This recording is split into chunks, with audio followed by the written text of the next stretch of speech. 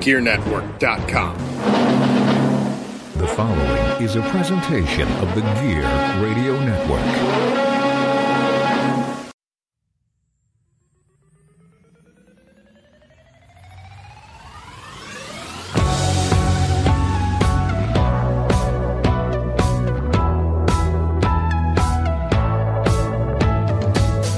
Listening to the Sabrecast, brought to you by Better Live Than Dead.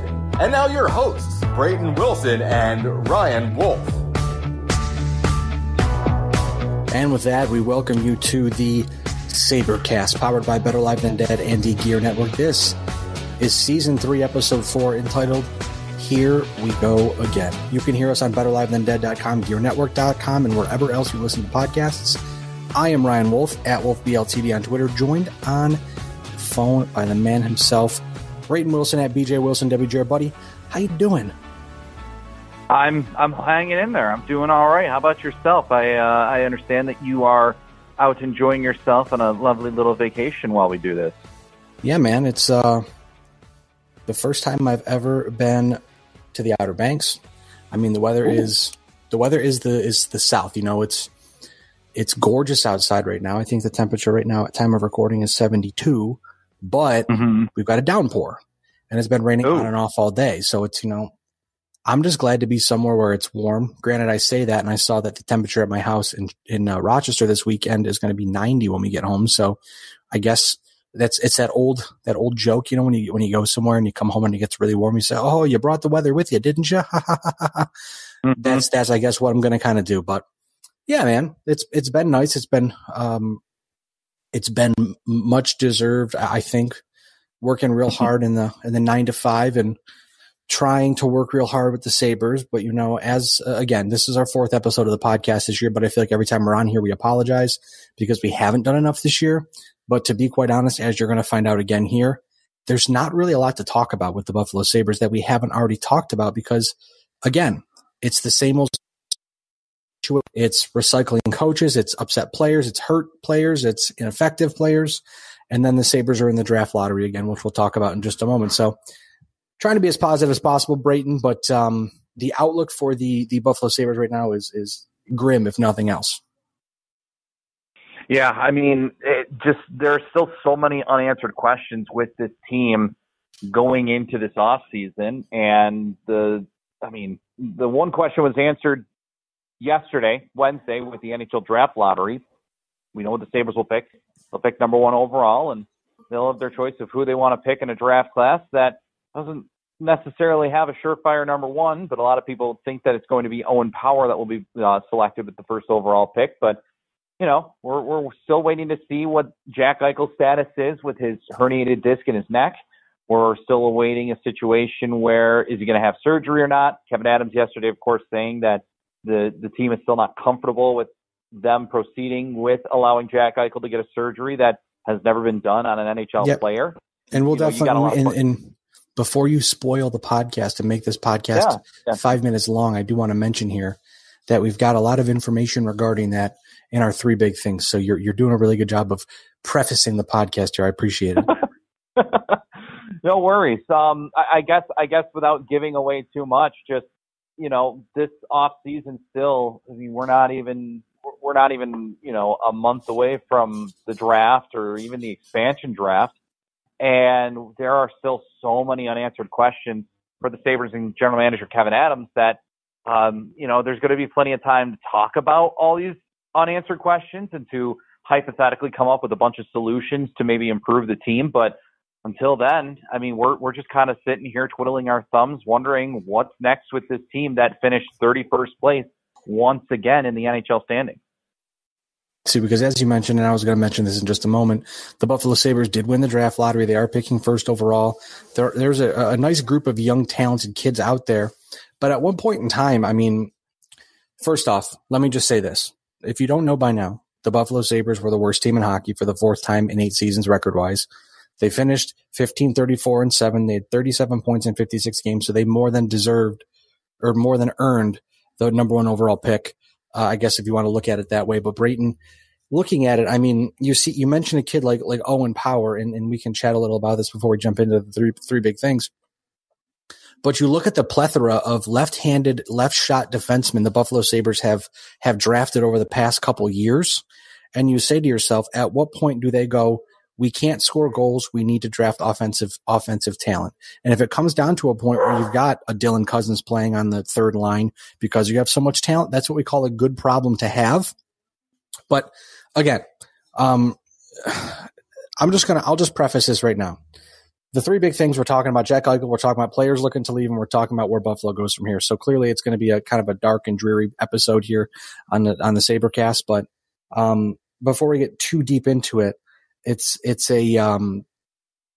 really just is a situation where, again, dude, I feel like we're talking about the same thing every time we do a podcast. It's rough when it comes to writing over at diebytheblade.com, for you over at WGR550.com. Again, I could take an article that I wrote 2 years ago, change the names in it, change the head coach's name, and it's the same exact thing. We're going through it again. And to jump over to our three big things, talking about the biggest news story, bigger than the Sabres being bad, bigger than Don Granato, bigger than Ralph Kruger getting fired earlier this year, bigger than anything that Buffalo sports has dealt with in a very long time, Jack Eichel and the medical disconnect. Now, in his final media availability of the season, Brayton, Jack Eichel mentioned a disconnect between himself. Elliot Friedman went on to highlight the issue, saying, quote, according to multiple sources, Eichel had a contentious exit interview with the organization. No one is commenting, but it's believed he's exploring, on the advice of his medical team, an artificial disc replacement in his neck. He goes on to say, I find it hard to believe Eichel isn't consulting the best of the best, while Buffalo's retinence, I don't know the hell word I'm trying to say here. You guys know me by now. Comes from an artificial disc replacement lacking evidence of its effectiveness on elite level athletes, a relatively new phenomenon. As far as I could find, there are no examples of NHLers who have returned to play after having one. But Brayton, with that being said, clearly we know that there's a problem. And at this point, we're seeing across the board from multiple sources, high, low, and in between, that it looks like the most likely solution to this problem here is that Jack Eichel will be traded. Now, for the pros of Jack Eichel being traded, for me, really quick, and I want to hear what you have to say. The pros.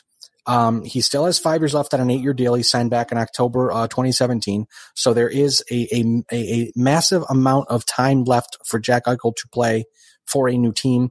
You'll be able to get a lot for him. He's an elite level player. You don't want to see him go. But the one thing that absolutely terrifies me is this wasn't a knee. This wasn't an elbow. This wasn't a wrist. This wasn't a broken leg, broken arm, broken foot, broken jaw.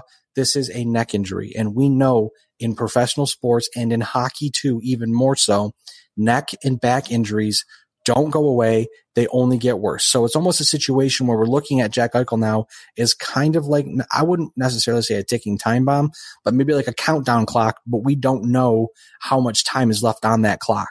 For me, it was, don't trade Eichel. Are you crazy? To now I'm at the point where you're seeing things like artificial disc in his neck and all these things. And you wonder to yourself, okay, how much tread is left on the wheels essentially?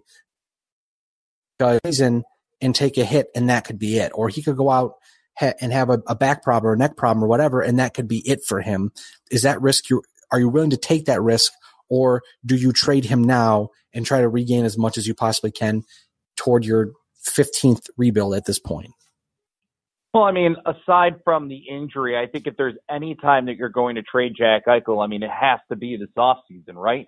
Or at least before his no movement clause kicks in at the start of the 2022-2023 season, because then at that point, it could be a similar situation to a Taylor Hall where, you know, Jack Eichel holds all the cards in his hand and he can decide on where he wants to go and who he wants to get traded to. And then, you know, another team, you know, that is interested in acquiring him, they'd be able to pull that card where it's just, all right, well, obviously, you need to trade Jack Eichel. So if you want to trade him to us, here's what we're offering, and that's your best offer. If you don't want him, then no deal. So, you know, the clock is ticking this offseason at least as to a decision on what to do with Jack Eichel. Certainly, the injury is concerning. You know, an injury such as this is always a concern, no matter what profession you are. You could be, you know, work in construction, or you could be an NHL hockey player, and it's always going to be a concern on the long-term effect of a person. So, you know, if Jack Eichel wants this surgery, I mean, the Sabres should be allowed to, you know, look into it, as they have let him look into it. But, according to the CBA, it's the final decision of the team as to whether or not he is going to get the surgery. So it is certainly concerning. It is certainly something that we know Jack Eichel is not happy about, that the team will not allow him to get the surgery because he's confident in it. But you can clearly understand both sides as to why, yes, you would agree with them or why you would disagree with them. But I certainly believe that the best time to trade Jack Eichel would be at this point right now. And I get it. Maybe the value isn't going to be as good, but I mean, you're probably going to get the best value out of a nice trade in the offseason instead of trying to squeeze it in more towards the NHL trade deadline, as we've seen in years past with other big time trades that have happened. So, this offseason is going to be a very important one for the Sabres. It's going to be a very important decision for Kevin Adams and even Jack Eichel as well as to whether or not he wants out of Buffalo or if he's already requested a trade. But, I keep thinking back and looking back at the end of season conference call that he had with the media and the comments that he made with the disconnect between him and the team and the fact that he was saying that, I'm focused on Jack Eichel and wanting to get healthy and be back to playing, being 100%, and the key phrase is wherever that is. And then literally 2 days later, Kevin Adams comes in and he talks about, we want players that want to be in Buffalo. Is he directly talking about Jack Eichel? I don't know. Is he directly talking about Sam Reinhart? I don't know. But, and even Rasmus Ristolainen gets thrown in this conversation. We'll get to those guys in a little bit, but, hearing Kevin Adams say that also makes me believe that, was Eichel's comments pretty much a non-direct way of saying, get me the heck out of Dodge? To me, I can't help but feel that way to a certain extent. Well, I mean, at this point, too, everything is a direct shot. You can take it, knowing what we know and the more stuff that comes out, we start to learn that, you start to read into things and go, well, was that a shot? Was this a shot? Was that a shot? Whatever. And then that honestly, Brayton, can bring us to our second of the three big things, more players looking to exit. First, we've got Sam Reinhart, which best explained by Elliot Friedman, who said, quote, Reinhart didn't reveal much in his postseason presser. He said, and he looked like he'd rather be eating lit cigarettes.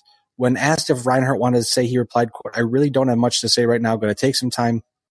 That stuff's going to get figured out when the time comes. Now, Reinhart tied a career high with 25 goals this season. He's a restricted free agent for the final time this offseason. So essentially, best case scenario, he signs a long-term contract extension with the Buffalo Sabres this offseason. But honestly, at this point, we don't know because it really seems like a lot of the players who have been here a long time are very fed up with the lack of a direction in the organization. Certainly the changes. I mean, at this point this season, it's starting to look like with Kevin Adams getting the okay to fire Ralph Kruger and bring up Don Granato as the assistant, or the interim head coach from an assistant role. And then obviously we saw the hiring of Jason Carmano. So you're like, okay, things are starting to trend in a different direction now. Maybe, and again, I hate to use the Bills as an example, but it really is kind of like that, where the Bills, where they give Brandon Beane in the front office autonomy to do what they want, and then the Pagulas kind of sit back. We've heard a lot of stories, a lot of rumors, a lot of where there's smoke, there's fire type of thing about the Pagulas being a lot more involved in the day-to-day operations of the Buffalo Sabres, which again, they're owners. They have the right to do that. Whether that's correct or good or not is a different story. But maybe Kevin Adams is going to start getting a little more overall control with him and Jason Carmanos, and they bring in more people or whatever it may be, and they can start to kind of run the show and mold the team the way that they want to go. Because clearly from comments we've heard this offseason so far, they love Sam Reinhart. He stepped up as a leader this year. He was an offensive threat. He played center and played it very well. It almost seemed like that was on accident. So it's a situation where he definitely, I think, increased his value, if that was even possible, because we already know how good of a player Sam Reinhart is. And even if local Buffalo media people, I'm not going to name anybody, but I'm sure people can surmise and presume here who we're talking about, of local Buffalo people who really just want to push him out of town because Sam Reinhart doesn't like them because they are just not nice to him or they're rude or whatever it is. There's just not a good relationship there. In whatever it may be, but Sam Reinhart is was the best offensive player for the Buffalo Sabres this season. And if you have a healthy Jack Eichel and a healthy Sam Reinhart next season on the team, your team will be better. It's just you have to figure out, is Eichel's neck a risk you're willing to take? Because at this point, too, not to mention Brayton, if they continue to wait any longer, that rehab, if he goes and has surgery or whatever may happen, that will start to roll over into next season's camp, potentially next season itself. And you don't want to see that. You want this thing to be finished. You want him to start working on getting healthier, getting stronger, getting back in game shape, because Buffalo needs all the help that they can get at this point in time. Yeah, I mean, there's a lot to unpack just with everything that you just brought up there with Reinhart and Eichel and how the future, what the future kind of beholds. I mean, I want to say that it's, just to jump in real quick, Brayden, I'm sorry. It's very difficult for me to imagine that Kevin Adams can go through this offseason, trade Jack Eichel, trade Sam Reinhart, look the rest of that locker room in the eyes and say, we are trying to do as much as we can to win hockey games. Right. We see disagreements all the time. These things get settled. If the ship has sailed, then you need to move on. But there needs to be this conversation where you say, look, yes, we moved on from player X, but it's kind of like how they half-assed the Ryan O'Reilly trade and tried to sell everybody that they were still committed to winning. Try to do that, but do it the right way this time, because I mean, we saw, and again, television ratings mean nothing in the grand scheme of things when it comes to the on-ice product, but the TV ratings for the Sabres were down. People appear to be losing interest finally in this team. Maybe it was just because of the pandemic. Maybe it was because the team was relatively out of it early, and once Eichel got hurt, people kind of just mailed it in. I'm not sure, but we're starting to build that momentum where people are finally seeming to take that benefit of the doubt away from the Pagulas and whomever is running the Buffalo Sabres at the time, because at this point we know they're bad. We know their prospect pool is not great. I mean, they've got some okay prospects, but they don't really have a direction. They've got good players, but what are they going to do with them? Where are they going to go with it? And I mean, we saw guys like Rasmus Dahlin struggle on and off last season. That was not good to see. I mean, we saw the development of a guy like Casey Middlestat. That was great to see, but it seems like for every positive, there's a negative, Like, the season started and it was to the point where it's like, should Victor Olofsson even be playing on the first line, even though he scores a lot of power play goals? So then he started to kind of get a little better 5-on-5. So these are the things where I think, again, it's all a microcosm of a gigantic gaping issue where you have to get the right coach you have to get the right coach. You have to have the right leadership. You have to have a direction, and you have to have everybody buying that you're going in that direction. It can't just continue to be we want to find people who want to play for the Buffalo Sabres. It's like, at this point, you look at it, there are 32 teams. There are X amount of jobs per team. People want to play professional hockey. Whether or not they want to be a Buffalo Sabre or play for the Sabres, it's professional hockey. They're going to want to play. So for sure. You need to figure yourself out and figure out what the hell your problem is, so that way you can start building the team in a positive direction. Because at this point, again, I don't know what the team looks like next season. I don't know if there's any possible way they can go out this offseason and make them a playoff team. It might be one of those accelerated rebuild attempts again. Who knows? I mean, I'm sorry, this is very long-winded. I apologize, but it's just like you start to fall down that rabbit hole and you just don't know. I mean, we're all falling in a rabbit hole, and it feels like there's no way of digging out of this rabbit hole. I mean, I look at the foundation of this team, and I think the one thing that has been very bad, especially over the years, is that I don't think the culture of the team and I know culture is a big buzzword, but the fundamentals and everything that kind of the team stands for has not been there, even dating back to the Tim Murray days. I mean, guys were brought in to help, to help make this team a better team, to help them be more talented and try to help them win games. And I'm not sure if there's ever been a firm good culture that has ever been kind of established as to what everyone should be expecting on a year-to-year basis and every single year, not just, oh, hey, we should strive for a little bit of improvement here or a little improvement here. It's just going to make me sound like a I don't know what exactly I'm looking for here, but when Chris Drury came to Buffalo, he immediately wanted to set a culture of, we're here to play for the Stanley Cup. That's it. He was putting photos of the Stanley Cup all over the locker room, all over the building and KeyBank Center. And the standard completely changed. And the team had 2 successful years where they made back-to-back Eastern Conference Finals appearances. And then once those guys left, it just seemed like that the culture kind of changed again. And sure, it was a different group of players, but at least they were able to have some sort of sustained success under Lindy Ruff and Darcy Regeer's tenure for a few more years. And then that regime fizzled out. And then it's been the Tim Murray regime, and then the Dan Bilesmas and the Jason Bottrells, Phil Owsley's, Ralph Kruger's, and now we're on to Kevin Adams and whoever the next coach is going to be.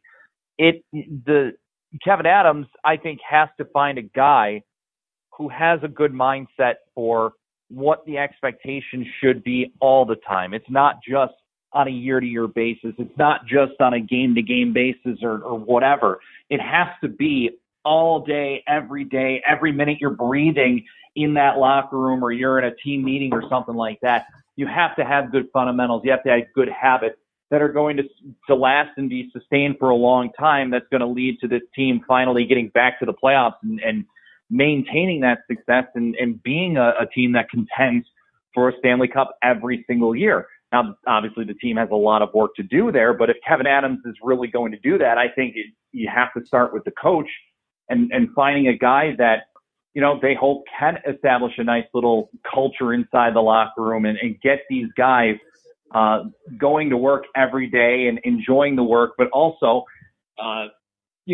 just having those high expectations and holding people accountable and not being afraid to, question people when certain things get out of line and hold people accountable. Absolutely. So I think that's the biggest thing. And there are, again, plenty of other things that need to be dictated, the future Jack Eichel, the future Sam Reinhart. I think, I would like to have both of those players back. I would like to have them both back in the long-term picture, but I think at this point, I think that's almost kind of impossible. I think you're going to either have, Jack Eichel come back and still be part of the picture and Sam Reinhart be here maybe one more year and then leave in free agency, or, Jack Eichel could leave and, Sam Reinhart, maybe then you kind of divvy up some of the money that opens up because of the Eichel trade to Sam Reinhart to keep him here long term, or you could just lose both of those players and you kind of start rebuilding that way. But, I think that there are much bigger issues that are at hand here other than just the Jack Eichel, Sam Reinhart controversy. And, they got to get it sorted out because, yeah, you're right. I mean, the fans are starting to turn their heads away from the Sabres, turn their attention elsewhere because the team has been so bad for so long. And, there's just a bunch of other factors that has just made the Buffalo Sabres quite frankly, a laughingstock in the NHL amongst not just people in Buffalo, but just people all across the league. And looking at it too, there's one more player we want to mention really quickly before we take our commercial break here on the podcast to pay some bills. Rasmus Ristolainen was asked how he would feel if Kevin Adams traded him. He said, quote, "I'm fine with that. He has 1 year left on his deal before unrestricted free agency." To that I say, no, don't, stop. In my best Willy Wonka impression, because at this point, oh, my Lord, man, I am Rasmus Ristolainen out. I can't even be mad about him, but at least with Don Granato, toward the end of the season, he kind of started to lessen the role of Ristolainen, but still, man, it's I've never seen a player that I can remember who was given such an opportunity but was so fundamentally flawed. My favorite moment of the season, which I can't pick one because it happened so many times, Rasmus Ristolainen completing a check, looking around to see if anybody noticed while the other team scores a goal. And the guy who scored the goal was the guy that Ristolainen was supposed to be covering while he went out of his way to check somebody into the boards. That has happened more times than I can count, and I am just about fed up with it. So again, Ristolainen, hopefully they find a home for you. Well, listen, it's just so funny because, listening back to Ryan O'Reilly's comments, he made one comment where he said, I kind of lost my love for the game, and he was traded, shortly afterwards to the Blues. Rasmus Ristolainen has said these sort of comments not once, not twice, but 3 straight years. And somehow people still find excuses and find ways to say, well, Rasmus Ristolainen, there's so much untapped potential with him. He's still a good player, and, he just has to start coming together for him. What more do people need to see in Rasmus Ristolainen to realize he is what he is? He's not going to get better. I think that he is pretty much going to give everything that he gives as he is shown on a nightly basis. And he's obviously fed up with the losing over the years, as is a guy like Jack Eichel, who's said it for a couple of years, and, he might be out on the way out this season. So, with one more year left on his contract, and I mean, that's money that you can just free up. And I get it. There's some people that say, well, you're not trading your toughest guy on the team for nothing. At the same point, you open up a little bit more cap space. You might be able to find someone to come in and sign on to the roster, or improve your roster in other ways possible, like a trade with another team to bring in another asset to hopefully turn things around in a more positive way. But I mean, I just, with a guy like Rasmus Ristolainen, I mean, if there's any way they can finally move on from him, I mean, and this is going to sound harsh, but I do not want to see number 55 on the roster for the Buffalo Sabres with the name Ristolainen on the back of the jersey next year. It has been 3 straight years of these sort of comments, and every single time he finds his way back on the roster. And, maybe other teams know that he's not a good player, and, the Sabres don't get what they want. But at this point, with one more year left on his deal, what are you doing? I mean, don't you dare protect him in the expansion draft because you know exactly what he is. I don't know exactly what. I mean, to echo your thoughts, Brayton, he's played 542 games in the National Hockey League. He is what he is, like you said. To echo that, I mean, he's.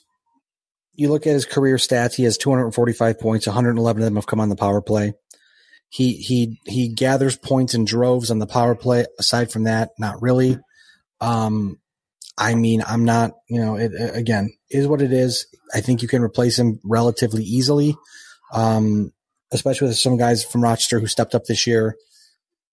I mean, I just think it's time to just cut your losses and figure out what you've got going forward from there. Clear up some cap space. Maybe go out and get a guy. I was going to say maybe go out and get a guy in a 1-year deal as someone else, a different guy, and then just trade him for picks or something. But again, there's no way you can. If you can run find it back. a way to get Seattle to take him off your hands, if you can find a way to get Seattle to take him in the expansion draft, by all means, fine. You got other defensive prospects that you should be protecting over a guy like Will Borg, or over a guy like Ristolainen in the first place. Will Borgen is the one that comes to mind just because of the fact that he is a right-handed defenseman. He brings that same physical edge that Ristolainen does, but he can handle all the minutes that get thrown at him. He is a workhorse and can do just about anything. He can play penalty kill minutes, be a key defensive player, and be a smart defensive player. He's not going to be an offensive threat like Rasmus Ristolainen is, but I think he skates just as well as Ristolainen does. And, I like Will Borgen. I've liked how he's developed in the Sabres organization, and it seems like he has finally started to show to everybody, I don't belong in the AHL anymore. I belong full-time in the NHL, and I deserve my shot. I think he does. Absolutely. Well, with that being said, we will take a quick commercial break here to pay some bills, and we'll be right back with more of the Sabrecast here. I was going to say more of the Sabrecast here on the Sabrecast, but either way, we'll be right back. And we are back here on the Sabrecast, our third of the 3 big things here. Brayton, where does Buffalo go from here? We talk about the future looking bleak. Certainly, the rebuild looks to be the destination here. It's like that Fast and the Furious meme where you got the car skidding or sideways around the bend, and then going straight will be the Sabres being relevant and another rebuild being the exit ramp. It's kind of where we are right now. I mean, there's a chance they can go out and go sign bunch of guys and do another Taylor Hall type deal. I mean, I'm looking right now. Oh goodness, let's see here. The Buffalo Sabres, according to Cap Friendly, right now have roughly. Well, that's from this season. I'm sorry. Going into next season, right now they have. We're scrolling down the page. I'm sorry here. Oh, you're good. They have projected cap space. They have $32.6 million projected open, with 12 guys on the roster. So, there could be a lot of changes to be made. Obviously, you got to pay Casey Middlestat, Rasmus Asplund. You've got you got to wonder what they're going to do with Cody Eakin at 2.25. Again, Reinhardt's a restricted free agent. You've got a Poso with 2 years left after. Once this season rolls over, is he bought out? Is he brought back? You've got Ristolainen and Colin Miller going into the final years before unrestricted free, and Joki Harju and Will Borgen in their final years before they're restricted free agents. You've got Carter Hutton, who's going to be a UFA, Linus Ullmark, who's going to be a UFA, Ukko-Pekka Luukkonen, who has one more year before he hits restricted free agency for the first time. So again, there are, and then you've obviously got Jake McCabe as well, who hits unrestricted free agency this offseason after devastating knee injury during the season. So again, a situation where there's a lot of faces that could be changing, a lot of names that could be changing. But again, if you bring back the same core group of people, like I don't understand how you can.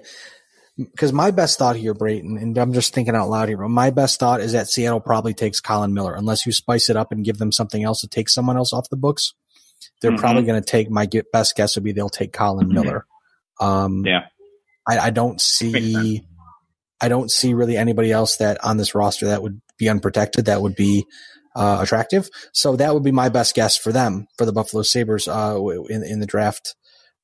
Expansion draft itself, but looking at unrestricted free agency, honestly, if I just sort by goal scorers, you've got, it looks like, Ovechkin's a UFA. He's not going anywhere. Gabriel Landeskog's a UFA. He's not going anywhere. Mike Hoffman, he scored 17 goals this year. He's a UFA. I mean, maybe you can go out and do that. But again, that would be a 1 year.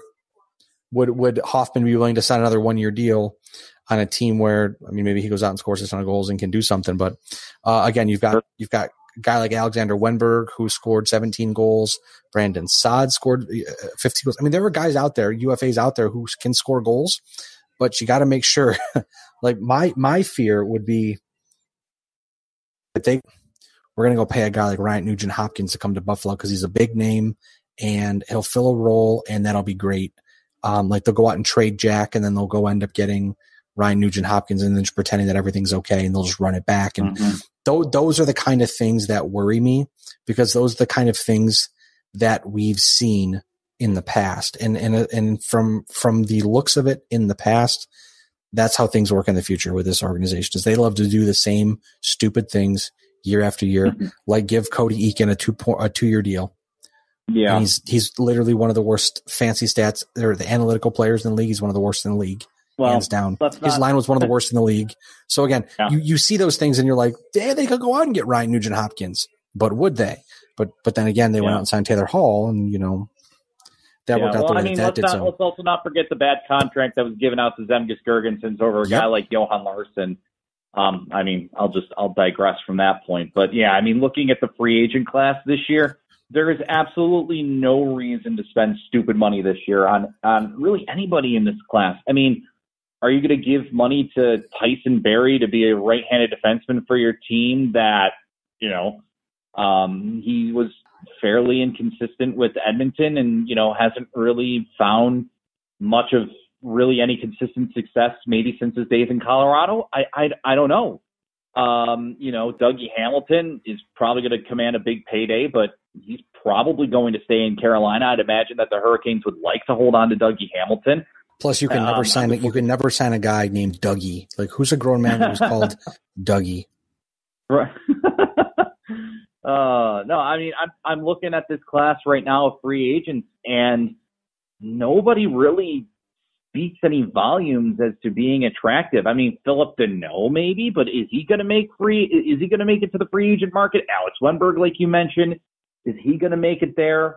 I mean, it is stupid season in the NHL when it comes to free agency because teams decide to give some of these players these longer term contracts and they end up being bad deals and you get stuck with it. I mean, you look at a guy like Kyle Oposto, who the Sabres have, held on to for several years, and they could easily buy him out and suffer the consequences for a few years. But, this team has never had really a history of buyouts ever since using the compliance buyouts on Ehrhoff and Ville Leno. So I mean, it's a situation too, where you look at it and it's like, they continually make the same mistakes. They did what happened with Matt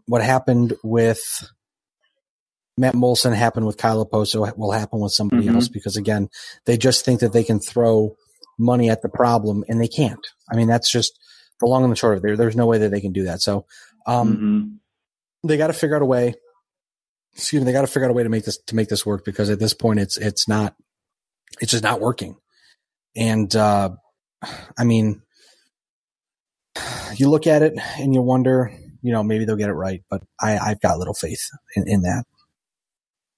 Yeah, I mean, and let's not forget here, it's tough on a guy like Kevyn Adams because when he was brought in to replace Jason Botterill, he had zero front office experience as a hockey operations, in the hockey operations department. He was brought in to be the general manager and literally was thrown out. He was thrown in the fire and left out to dry. I know those are two different, cliches, but still just, and there were the times where, I'm learning from other GMs. I'm calling and asking questions and they're all nice and happy and very friendly and helping me out. Yeah, well, once the season started, they just want to sink you and do everything they can to take advantage of you. And from here on out, that's pretty much how it's going to be. You might every once in a while have a conversation with another GM, and they may give some pieces of advice, but I mean, you're no longer a first-time GM. Well, you are a first-time GM, but you're no longer a rookie GM anymore. You have that experience now, and now it's time to learn that, I can't necessarily go out and talk to other GMs around the league and get their advice. That's partially probably one of the reasons why they brought in Jason Karmanos as a guy who has a long history of being in front offices in the NHL and being in the hockey operations department and scouting and, just learning, how to conduct themselves with trades, waivers, free agency, whatever.